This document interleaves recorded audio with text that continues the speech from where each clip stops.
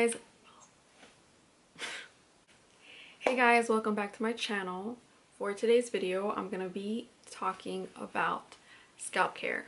This is very important. Healthy scalp, healthy hair. So this is gonna cover hair growth, if you're experiencing hair loss or hair thinning. I'm gonna be showing you what I do and what I use for my scalp care routine. So as you can see, my hair needs to be washed desperately.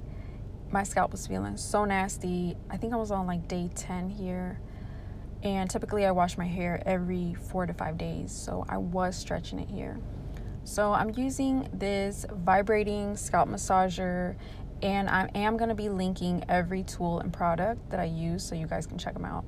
Scalp massagers are an essential tool for curly hair or any type of hair because they help stimulate the hair follicles to produce thicker hair, and it also helps with hair growth, especially this one because it vibrates and it just feels nice and relaxing on the scalp. Now I'm using some oil. I don't know where I got this one from. It was a sample and it doesn't have a name on it, but it says hair growth and dry scalp, which is what I have right now because during the winter time I get really bad dry scalp, and I like to let the oils sit and do their job. And there are oils that are specifically great for the scalp, and I'm going to list them on the screen. They help moisturize, and some of them also promote hair growth. I find that oils are also good for buildup. Buildup is so hard to get rid of, and you do not want it sitting on your head because it will clog your hair follicles, which will slow down your growth and may be the reason why you're shedding a lot. So get you some oil. This will soften up that buildup and loosen it up so that when you wash your hair, you don't have to do all that hard scrubbing. So while the oil is sitting, I like to massage for about 10 to 20 minutes just to get the blood flowing. And I just find this so relaxing. And of course, I make sure to get my edges. I gotta get those stimulated as well. I use the scalp massager at least 3 times a week, on my wash day and sometimes at night before I go to sleep. And now I'm just covering my hair with a plastic cap so that the oils don't go anywhere and they don't get on my clothes. And I'm going to let it sit for another 10 to 15 minutes. And this is what I'm going to wash my hair with. Bouncecurl is one of my favorite brands, and this is their turmeric hair detox mask. This works great to help get rid of impurities such as dirt and environmental aggressors that may linger and get trapped in the pores. You know, you got to keep your scalp nice and clean. And this is another great product. This one is from Eva NYC. It's their Deeptox exfoliating salt shampoo.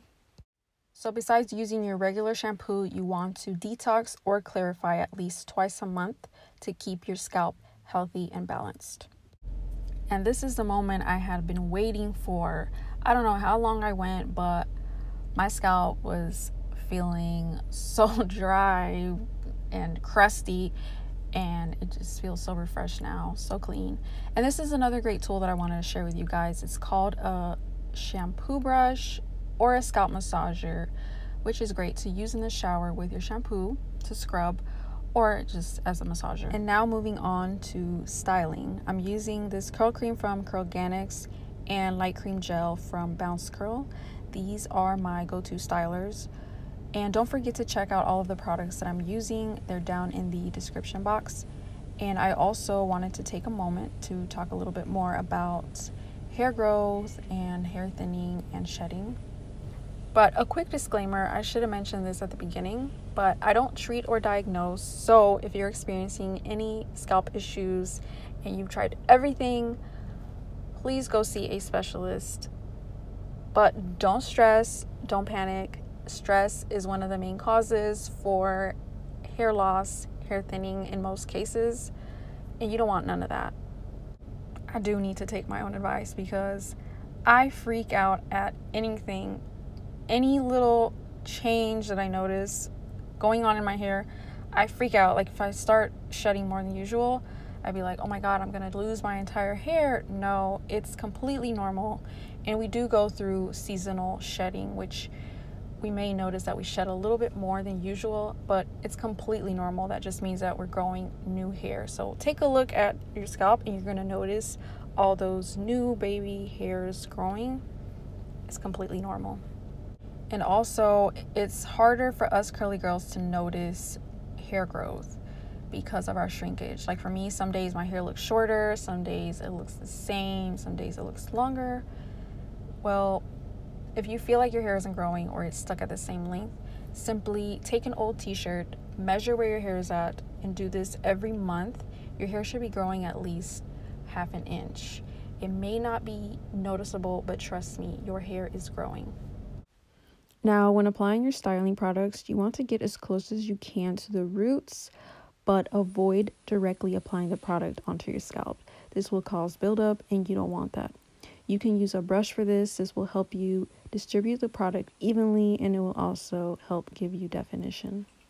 So another very, very important thing to keep in mind when it comes to our scalp and our hair health, diet is very important. We get our nutrients through our foods, so maintaining a balanced, healthy diet is key. So let's stay hydrated, take our vitamins, and just stay healthy, and we got this. So this was all for today's video. I hope I was able to cover most of the important points in scalp care. And yeah, I hope you guys enjoyed, and I will see you guys in my next video.